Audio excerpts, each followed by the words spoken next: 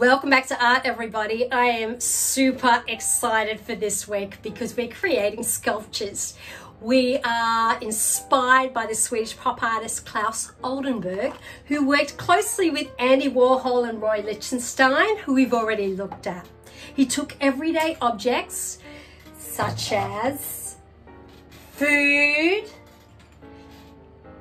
tubes of toothpaste, and he turned them into art. He believed that art should be accessible or available to everybody, and he believed that it should be funny, that there should be humor in art. He placed the objects, very different objects next to each other. For example, grey, austere, boring buildings, and then he would have a massive donut next to it. So when you passed, you couldn't help but giggle and appreciate the art. In your bag, you will have noticed toilet roll, plaster bandages, masking tape, white tube of paint that came with your watercolors, some foil, cardboard, air dry clay. You'll also need to grab yourself some scissors and a bowl of water. Now, because this is a bit messy, sculpture often is, I would recommend you put on your trusty art smock or you wear something to protect your clothes.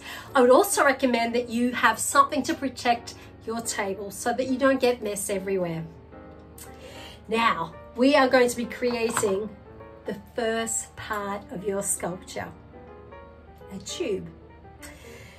It might take a little while to dry. Maybe it'll take a few hours, maybe it will take a day. And when it is dried next week, we are going to be able to decorate our tubes with paint.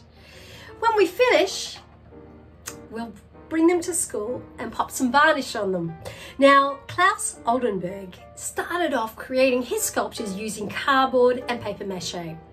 Now, because they went outside, that wasn't feasible.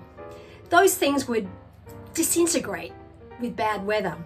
So he then moved on to using chicken wire, plaster, and enamel paint. And they were water resistant, so he could have his sculptures outside.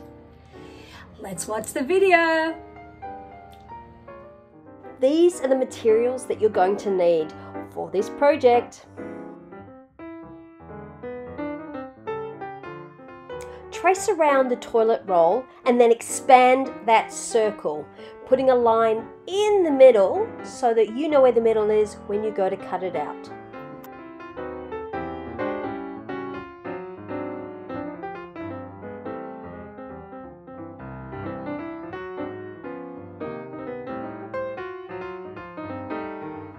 You can work out the dimensions by placing the top on the tube and playing around with it.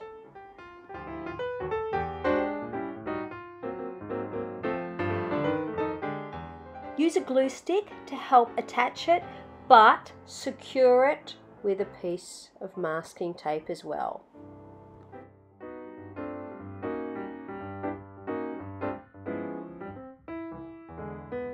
Masking tape is definitely your friend in this project.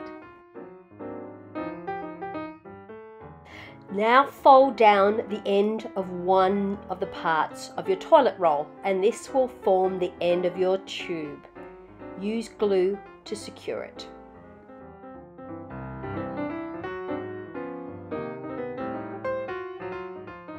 I often use a peg just to keep it together for a little while.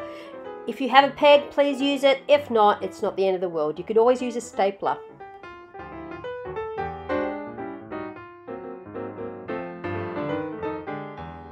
And more masking tape to secure it and put it all together.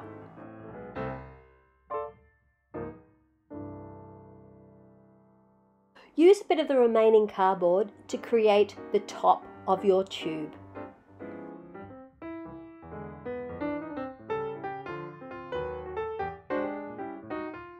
Again, glue and masking tape are your friends here.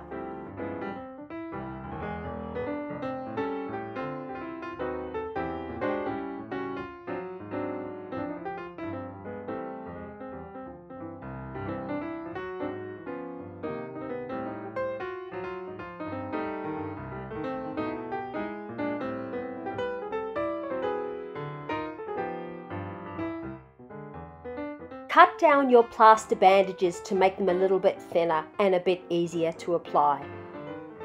Pop them in the water and make sure there is not too much water on the bandages. You can get rid of some of the water as you go. Be mindful about how much bandage you use because you want to try and make sure that you do not run out.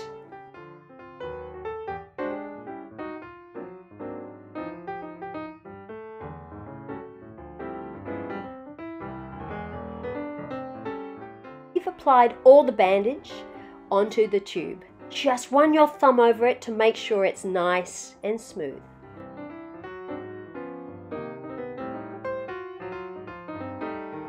Now it's time to take the air dry clay out of the cling wrap. You will not need it all, but you want to rub it into your hands to form a tube of paste.